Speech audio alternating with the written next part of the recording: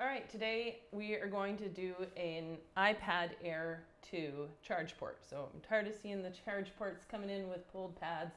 There's no reason for that. So we're going to walk through how to successfully get one of these flex charge ports off safely without pulling pads and then get a new one on. So any charge port, problem first starts with, why do you think you need a new charge port? A lot of times the charging system itself in these lightning port devices can fail, not because of the charge port. So you have to kind of ask some questions. The first question is, does it have physical damage? So if you see a charge port with physical damage, then yeah, that's what the problem is. So let's take a look at the candidate that we have here under the microscope, and we're going to check for physical damage. So I'll pull this out and let's look at the port. Yeah, that is, in fact, I think that's the worst physical damage that I've ever seen in a charge port. So that's definitely what's going on there. That's pretty bad. Okay, so we're going to go ahead and replace the charge port on this. So, especially on the Airs, the Air 1 and Air 2, you really have to get it up off the battery, or you're going to cause a lot of problems. So I isolate the battery. There's a lot of tools for that. I just use a business card. And the good news on this one, Air 2, the charge port is right here on the top of the board. So we can kind of operate it on it right here. We'll pull off a sticker. And I'm going to use an iron that has a big fat wide tip.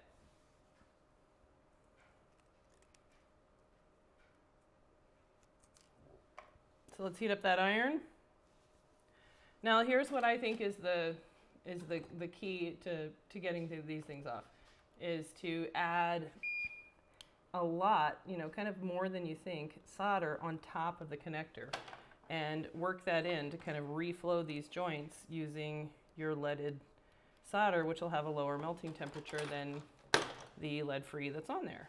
So we'll do that. So I've got some solder that I'm just going to feed into these joints.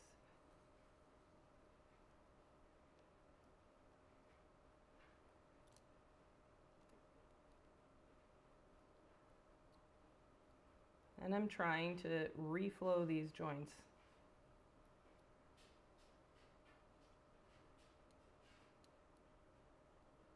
You could use Chip Quick to get it even lower of a melting temperature to get this connector off. But then you kind of have to worry about the integrity of your new connector. All right, from here, I'm going to try and just gently lift the connector. So I'm going to try first to just remove it with an iron, because that would be easier than having to use hot air. So I'm just going to kind of lift.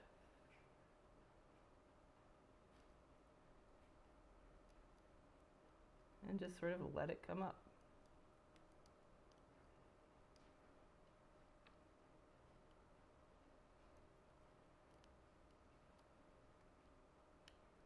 Super easy. What could be easier than that?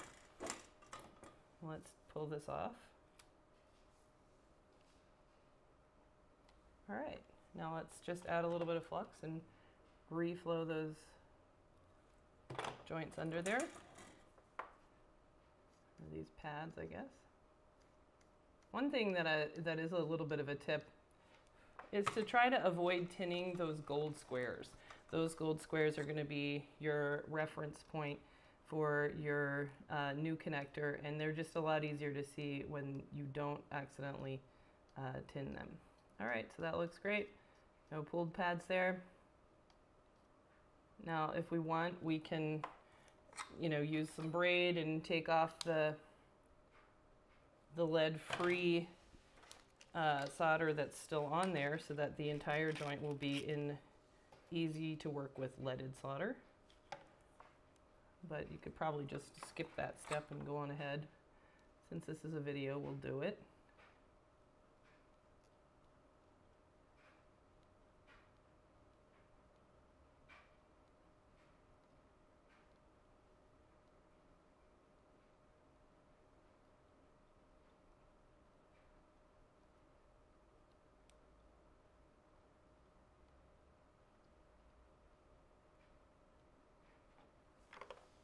Okay, then we'll add back a little bit of leaded to tin these, because ultimately when we place the new connector, we're going to be trying to pull up the solder on the pads up through the connector. We're not really painting the new connector on top of the old one.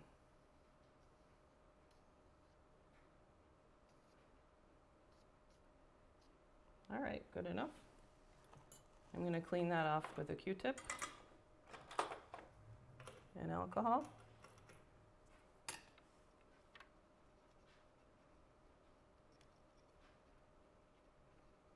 Just to get rid of the old adhesive on there.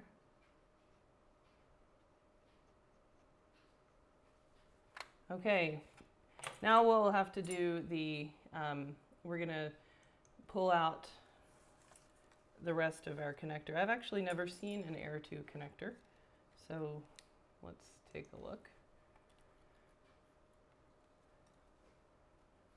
Now, what does this thing look like here at the port? So this is, you know, fairly straightforward stuff. Let's see what this looks like.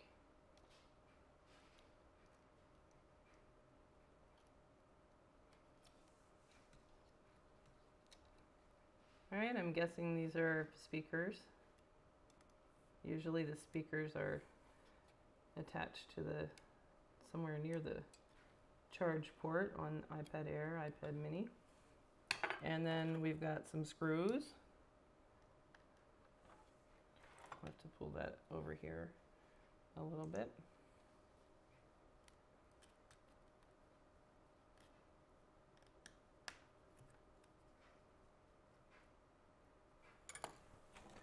I'll use my trusty refrigerator magnets for screw management on this.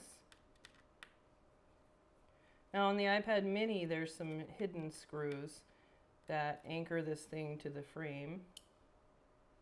So we'll check to see if there's more than just these 4 obvious screws or not. Nope, comes straight out. All right, there's our old port. Man, that is a nightmare. All right, let's grab a new airport. Airport, I love it. Okay, I'll go ahead and pull off the adhesive tabs because this looks pretty straightforward to install. Now, iPad Air 1 charging problems are almost never the charge port, so we're finding that's really complex. It looks like the iPad Air, you know, hey, my Air doesn't charge, has some strange effects where the Air will charge okay when it's off, but when it gets up past like 1% charge, then it will not turn on, or it'll sort of like boot loop at the Apple logo and it won't turn on all the way. So I started troubleshooting that a little bit, and it seems like it's pretty complex. I'm thinking right now, and I could be wrong as we do more research, that it could be a failure of the power management chip to hand off charging while in an off state to charging while on. I saw that in a iPhone 5S that came in as a totally dead, no power on 5S. And it had a short on a line in the power chip that I did some research, reading some, whatever those things are called, data sheets on the chip, and it looks like that function of transferring charging while off to charging while on was damaged in that power management chip and shorted the entire chip out, and therefore the device. So I'm wondering, you know how U2 chip seems to be really sensitive to failure, if maybe also the Air power management chip could similarly just get a defect within the chip of that particular function.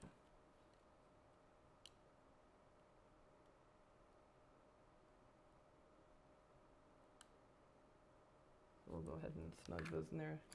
That little connector doesn't look totally 100%, but hopefully we can make it behave. There we go. All right, now we're gonna just finish this job up and see, hopefully this is the source of this one's charging problem, just because it so clearly had a obvious physical damage. So we'll put a little bead of flux under here, because our goal is to pull this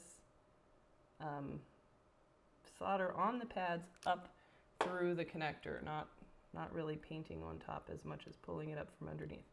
So we'll just follow our little windows to find the right spot. And kind of adjust this on there.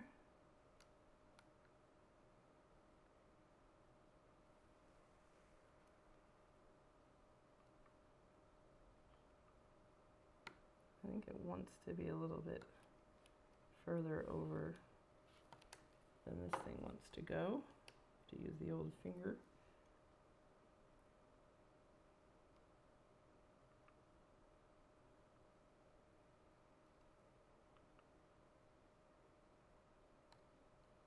And you can kind of look under there to try to see the actual pads. And that's what's really important there. All right, so I'm holding that in place, and now I'm gonna use that same big iron to kind of get it started, but then I'm gonna switch, I think, to a smaller iron to do these joints. So let me just sort of tack it down in a few places.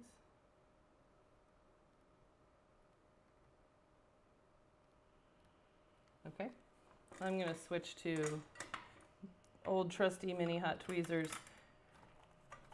You know, you could just run this tip down here and be fine, but I like to see that each joint gets made. I like to see it kind of flow up from underneath. So I can see that pad under there, and I press it down. I want to see it sort of flow up through that hole.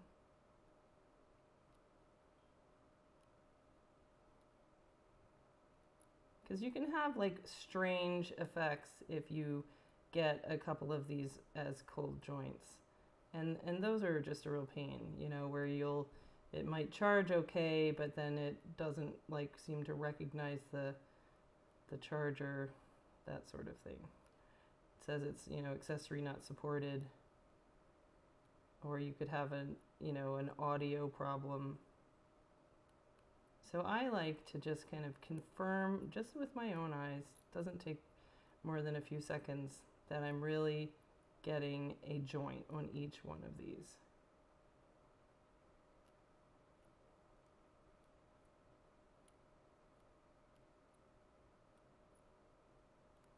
Okay, now let's clean up the bridging. There was a little bit too much solder on here.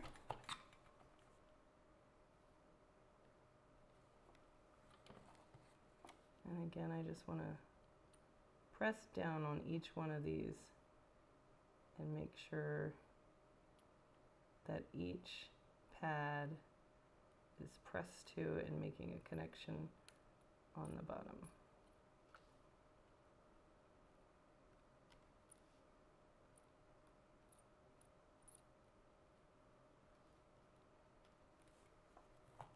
So you don't even have to paint these all the way, you know, you can just use a lot less solder on the tip than I had on these, and you can just see the little circle connection from above the flex to the pads below.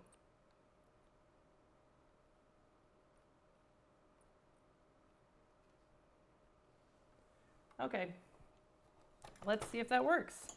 So this is straightforward. There's no reason to pull pads on these things. This is a job that really every general repair shop should be perfectly able to do. Let me smooth down a couple of these that are just a little tall, just so they don't stick up on something. All right. So let me grab my screen here.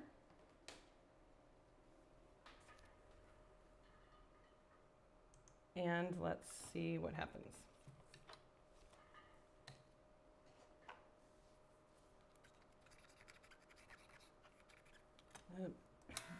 Just make sure it's dry.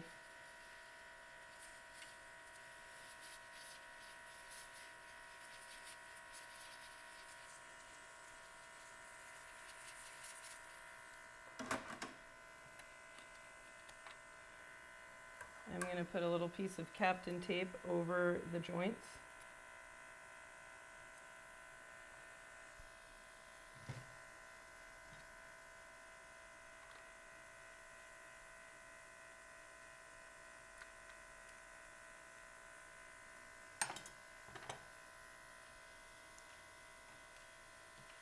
I'll put my screen on first and then I'll put back on the battery connector.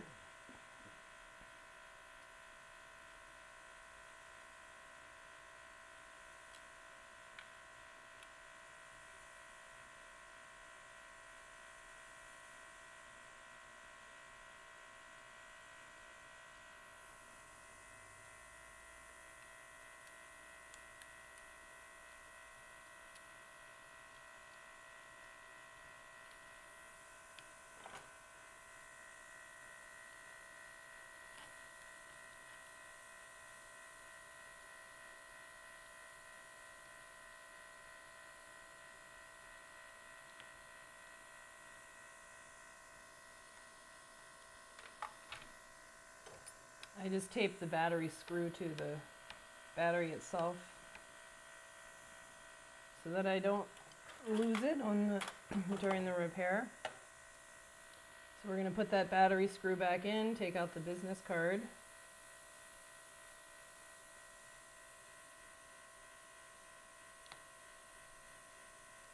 Screw the board back down onto the battery.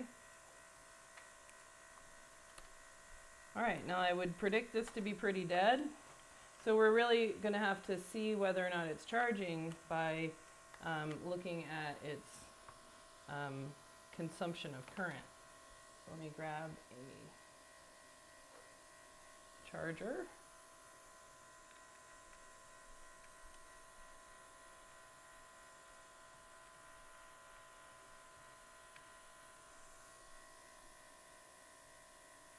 All right, so it's consuming 2.42 amps, so that is charging. And I can see I don't know if you can see that or not. Let's see. My battery symbol, well, it's really tough to see. There you go. See that? Battery symbol. So there you go. This is consuming 2.49 amps of charging current. That should be fine, and we will expect this to charge up and be totally fine. So that's how you do any flex-based charge port job. Don't pull pads. No reason for that.